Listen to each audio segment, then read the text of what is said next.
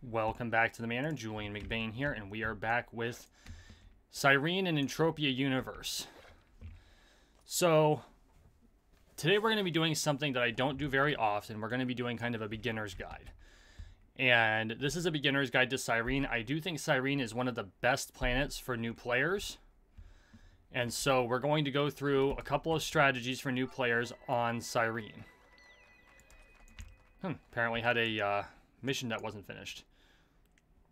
So, when you come to Cyrene, there's a few things you want to do if you're a new player. Whether you transport here via a taxi, or you take a mothership, or if you get yourself a quad wing or a Sleipnir and transport yourself over here. When you get here, there's a few things you're going to want to do to start out. First off, I recommend this for everyone. I didn't do this for years. It was a big mistake. Spend the money on the highest level starter kit. You get a shitload of stuff, and the weapon that you get in the starter kit is the most efficient thing you will find. By far. It's better than the adjusted bookends. It's better than the Rubios or any of that stuff. For bang for your buck, the Barbarella is the best weapon with the attachments that are fantastic for beginners. Invest in yourself, save the money. I am not sponsored by Mindark, so this is not a paid slot. That would be cool, though. When you get to Cyrene, you're going to end up on that platform there. And then you're going to go to a teleporter. Much like this one, you're going to choose the rookie training area, which is it's one that you get automatically. Once you're here, you're going to come up to this tent. So see where we're at. It's pretty obvious on the platform where to go. You can watch any of my other videos where I'm on Cyrene. You'll probably see it. From this teleporter, you're going to pop up here to this pavilion. You're going to talk to the Zinkin Bro and pick up the Panleon Kill Points mission. From there, you want to go into the Weak Panleon Hunts instance. Now, you can go around this corner and just do overworld hunting. They're the same level. They have the same power. There are advantages to using an instance, though, and we're going to go through why that's important for newer players. Although there is some importance to hunting in groups. The downside to doing it here is you're competing with other players for mobs, right? So I can just grab a mob here and get my kill points that way. But you'll see there's a hunter here, Dominica. There's a sweater over here, Kristen. And the problem with sweating out in this area is that you might find hunters who... Most of the time, hunters are not the type to steal sweaters, sweat targets. Oh.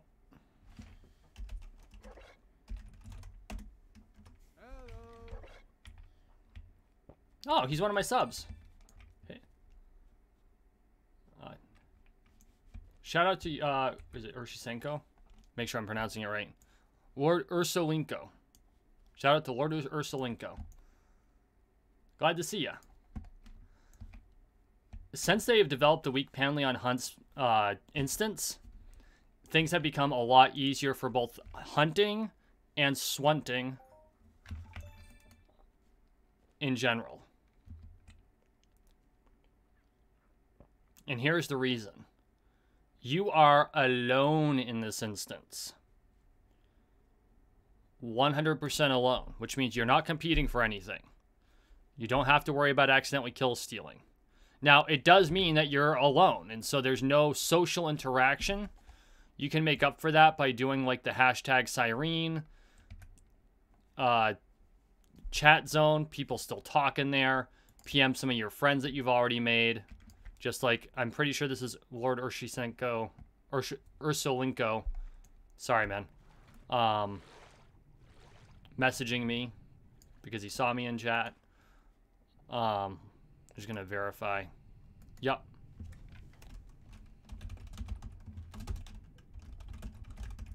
But hope things are well. Okay, so I'll talk to him after the video's over. I just wanted to let him know that, yes, I saw his message. I'm not ignoring him. So yeah, so here is the instance, and I did a video on this earlier, but here's the thing. We've got Panleons. They're the right level. They're weak, and they're far enough apart to where no matter what weapon you choose to develop, you don't have to worry about drawing more than one at a time.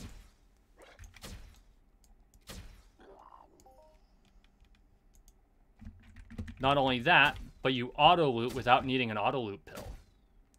So you'll see the advantages there. Now, as you can see, there's some sweat here. This is also a fantastic place to swunt. So if you are someone who wants to do as close to free-to-play as possible, and we're not going to take a lot of bottles off this mob. Generally, I will empty a mob before killing it. That's what you should do when you swunt. But I'm just going to make sure I can make the point here. So we're going to take a couple bottles off this mob and then kill it. This is a great place to swunt because there's no chance of me running into another mob so long as I am reasonably far back toward the wall. They don't wander very much, if at all. See, this mob is pretty much stationary. In the overworld, mobs wander. And if you're hunting them, mobs will deliberately wander toward other mobs in most areas. It's actually, I don't know if it's on purpose or if it's algorithmic. If I had to make a guess, it's because that's what real animals would do if they know they're being hunted. They would attract themselves to their own herds to try to mix in. And since everything in this game is dangerous, then you could have 5-6 mobs on you spamming you, and then you're toast. That's a waste of money. Don't be doing that. For those of you who are new to Entropia Universe, quick breakdown. Entropia Universe is a real cash economy game. Everything in the game has real money value. That includes the money on my PED card, Project Entropia dollars, which have a direct PED to USD exchange rate. You can withdraw money out of here with a 1,000 PED minimum withdrawal, which comes to $100 USD. If you grind enough, you can actually make money off the game. Now, how much money? Well, let's put it this way. Not a lot. It works just like real life. If you put money in, you'll make more money. If you don't put money in, frankly, you'd make more money at a minimum wage job by a long shot. On the other hand, if you do what a lot of players do, they'll be out sweating, which is what I'm doing here. We'll grab one more bottle off this mob and then shoot it. And then they'll have something playing in the background. Or actually, technically, this will be in the background. They'll be playing something in the foreground. As an example, being a YouTuber, one of the things that I will do while swunting is I'll watch videos and courses, take courses on lessons on how to increase my ability on YouTube. Other people will watch Doctor Who or Star Trek or The Office, Jay and Silent Bob. You know, I'm not sponsored by any of the production companies of the shows that I just dropped the names of. But these are things that I know people like. So that's what you can do. And you're earning, yeah, you're earning pennies, but you're not doing nothing. And it develops your avatar in the game or on the platform while you do it.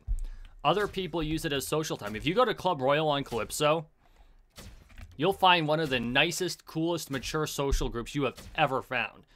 And they just sit there and chat while they're sweating the mobs there. They're not really there to play the game per se, although they do play the game. They're more there for the socialization. So you come, you set up, you sweat the mobs. Maybe you're there for an hour or two. You know, maybe you've got, I don't know, Forged in Fire in the background. I don't know, what's the popular video for most, you know, millennials and Zetters these days? Zoomers, excuse me. I'm a millennial myself, and I'm too much of a geek to know. But if you set yourself up to where, you know, you've got the kill points strategy or mission, you're doing the Panleon challenge in the Codex. You sweat the mob until it's dry.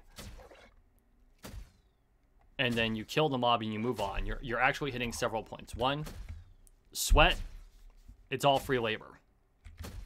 That's all you're doing. You don't have to put a penny into the game in order to sweat mobs. Killing the mob costs you a little bit of money, but it also gives you skills. You're increasing your Panleon challenge rating slowly, but that will give you more skills. You're getting the Panleon kill points rating slowly, but that will give you more skills. So really, you're hitting the platform at like 5 different directions at once.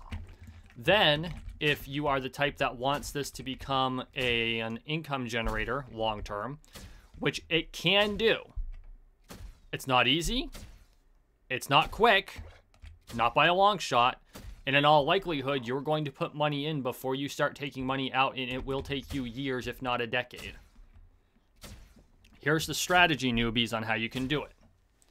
And I'm going to tell you, it's easier if you do it in a place where you're not sweating and you're just straight sweating, like at Club Royal, or if you're doing Half Moon Cove on Calypso, because you can drag the mobs into the water and drown them instead of having to shoot them. You're not going to get the skills that way, but you're not going to spend the money on the ammo either. And as Melky has shown us, you can swunt at a profit, even though that profit is very minute. With the 10-to-1 exchange, I think in all of the experiments, he's made maybe a couple of dollars. But that's not the point. The point is it's profitable, right? And then you take the profits from your sweating and you buy Ancient Greece shares, Crystal Palace State shares, or what are they called? My brain's failing me. Arcadia Underground Deeds, Arcadia Moon Deeds. These are passive income generators, right? And they generate the PED that you use to actually hunt. So what you do is, you go out, you sweat mobs. And that grind is going to take you a long time. Just be prepared for it. Maybe you put a few dollars in. Well, you get ammo for doing the starter kit, so you put that $70 in.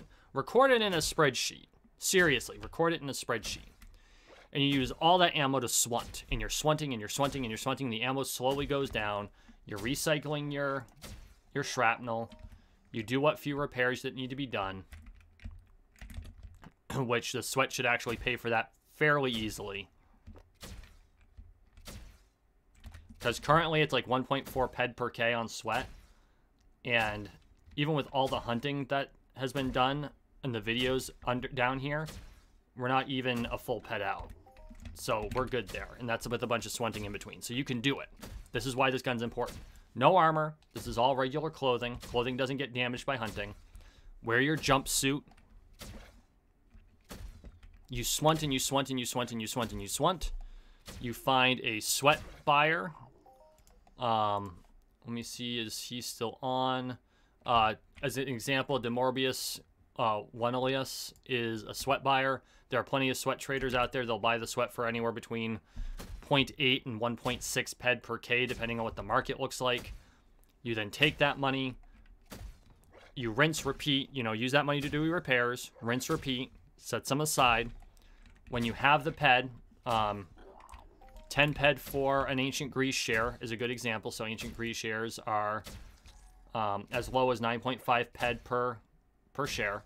They don't pay out very often, so the more you spend on a share or a deed, the more often it's going to pay out, and the higher level it's going to pay out. Crystal Palace shares tend to pay out once every Monday.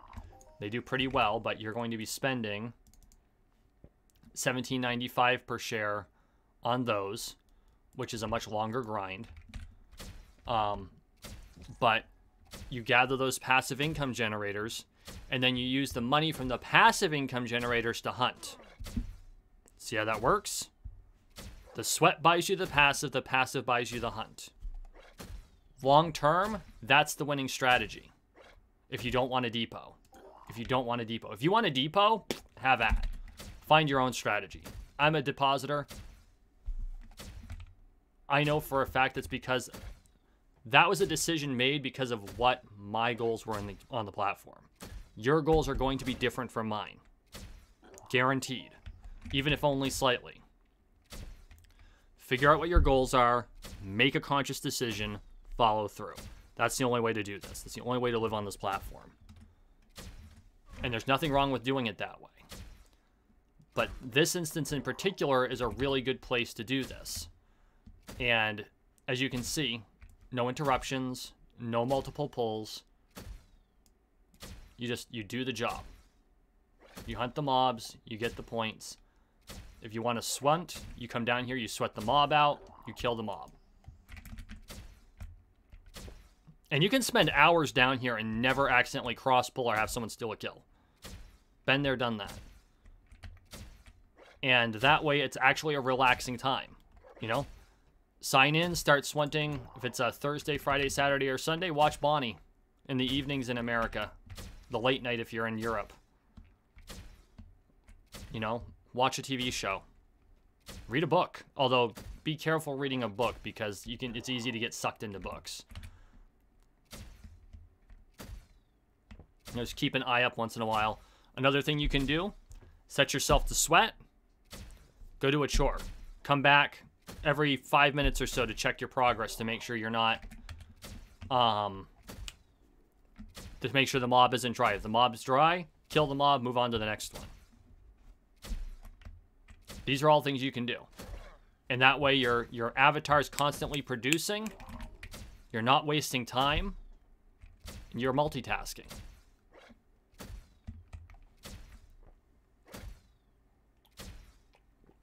The thing about the Entropia platform is it's what you make of it. It's not just a game. At its core, it's a game, but it's not just a game. And it hasn't even come close to its full potential yet. With Entropia Universe moving to UE5 sometime in the next few years, there's going to be a huge uptick in the use of its potential. But even then, the likelihood of it meeting its full potential is not huge because it's heavily reliant on players utilizing the potential of the platform. MindArc has given us a sandbox. It's time to creatively use that sandbox to figure out and utilize its full potential. Here are the things that Entropia Universe could really use in order to make its potential come to its full force. And it's up to us as players to determine what the niche is that you want to be in Entropia as an Entropian.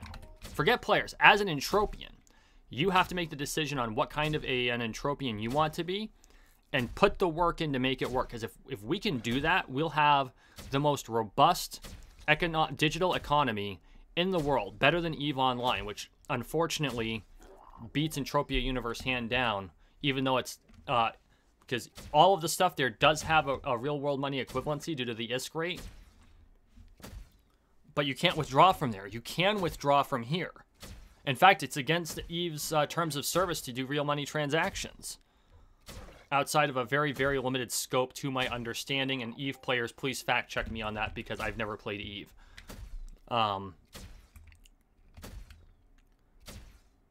But here are things that this platform could use.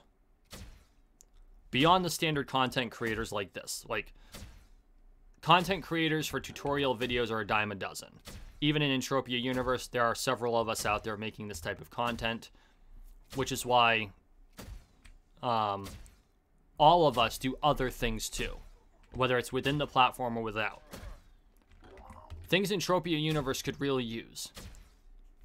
Podcasts. Traditional podcasts, like buy an apartment, furnish it, find other players, sit down and talk with them over like a Discord or something. Be the Joe Rogan of Entropia Universe. Can you imagine how this platform would explode if someone was doing professional podcasts like that, like Joe Rogan-esque podcasts on the platform, utilizing platform assets? And yeah, you'll have to do some editing and maybe some animation, and UE5 will be a much more conducive platform for that, or engine for doing that, because of all of the accessories you can get for it. But just think of the potential there. You're having a sit down, you've got familiar players, maybe you start out by having an interview with Serial Overdrive. And you're just hanging out in an apartment in, say, I don't know, one of the cities on Calypso. and you do the interview, and it's all cool and chill, and you do the whole thing, and it's half an hour or an hour long, and you just interview him about his experience on the platform. He's been doing this for 20 years, I believe. Serial, fact check me on that, please. You would know that better than anyone.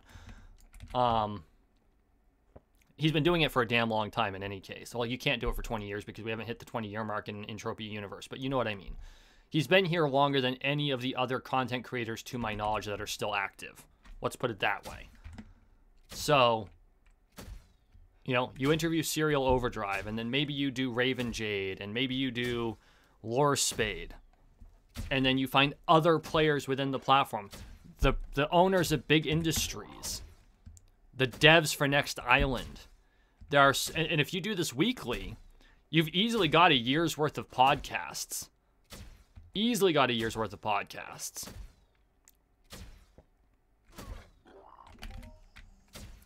And then what other things can be done? Well, we've already got landowners. We don't have a whole lot of events. I mean, okay, we've got basic hunting events and shit like that going down, and there are land grabs. But maybe you can do a PvP event where there's a prize. Make PvP worth doing. Because there are players who love doing PvP. I actually don't mind PvP. I find it to be fun. I don't do it very often because there's no point to it when there's no trophy to be had. Hunting random players, besides being a violation of the NAP in essence, it's not fun. You're just doing it for no reason. You know, there's a reason that a lot of the PvPers are pirates, because they get something out of it. If someone were to hold an event that was PvP in nature and there was a prize for it, players would flock to it.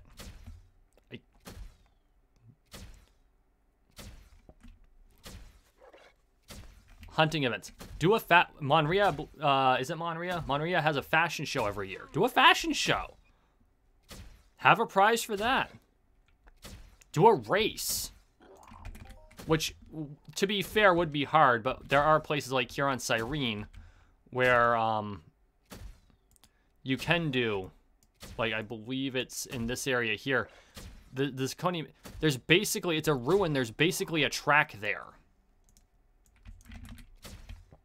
Who can get the best sweet jump? And if you're holding stuff like that, you'll have the power to negotiate with Mindark. Say, hey, we've been holding this event. It's okay, but we'd like some tools to make it cooler. Can we add an item like NOS to make the races more spectacular? If you're utilizing the platform and causing players to spend money on the platform, Mindark will work with you because they're not stupid. You've got to build a rapport. You've got to provide them value first. You've got to be doing the thing for a while. But let's say you spend a year and you're like, we're going to organize drag races. And because of the speed of vehicles, it's all going to be about the vehicle and the skill of the player doing it. So you make sure that there's turns in there or some sort of relay or something like that to make sure that the player has to pay attention. So because you can't really drag race with what we've got in the game here very well. It's just going to be a matter of who hit the button first. And if you don't hit obstacles. But if you do like a relay format and the goal is to get from point A to point B, let's say from,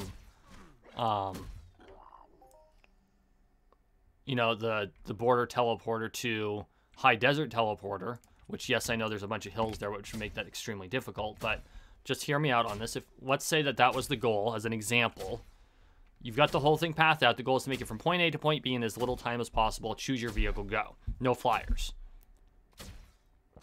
And of course, because it's a race, you have, say, 2 players, and in the passenger seat are 2 refs to make sure the players don't cheat.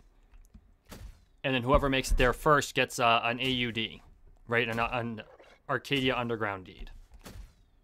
And it's 100 pet entry per player. Because, of course, that's a pretty expensive prize. Well, there you go.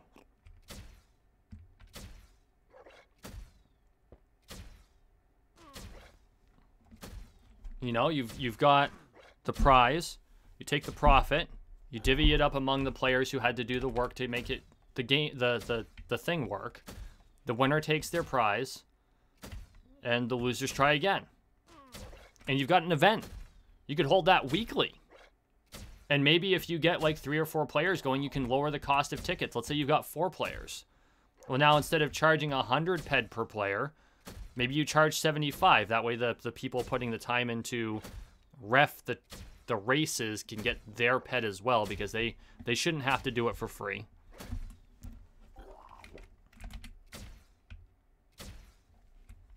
So yeah.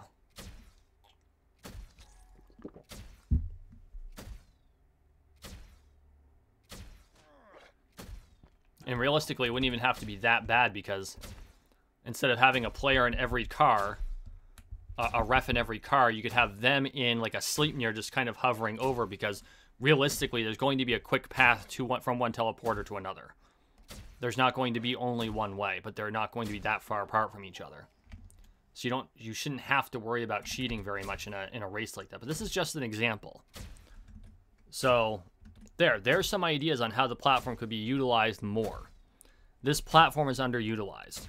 You as players, you newbies, you new players are the ones that are going to bring out the potential. The old guard won't. And I'm not saying anything bad against the old guard. Some of them are friends. Some of them are people I've known for years. All cool people. Some of them are fellow YouTubers like me. Doesn't matter. It's the new people who bring the fresh eyes to the platform and come up with new ideas. Never let someone discourage you from trying to utilize a new idea. Never, never, never let them do that. If they do, tell them to fuck off. You never know until you try. And you might have to try 5 or 6 times before you come close to a success, or figure out that, okay, this actually isn't practical. And you know what? Fair enough. But never let someone else say you can't do it. Determine it for yourself. Okay, that's all I got. Thank you for watching. Thank you for listening. Please like, share, and subscribe down below. We are on the road to 13 million subscribers, 1 subscription at a time, so make sure you subscribe. And as always, I really appreciate the support. Hey, if you're new to the channel, if you're new to Entropia Universe, please consider subscribing to the channel and becoming a patron. Patrons get exclusive content every single month. There is more content planned for patrons only as well. That's currently in the planning stages, but by mid next year, there should be some extra content coming out. So be on the lookout for that. There will be announcements about that, of course. In the meantime, I hope you enjoyed the video, and we'll see you in the next one.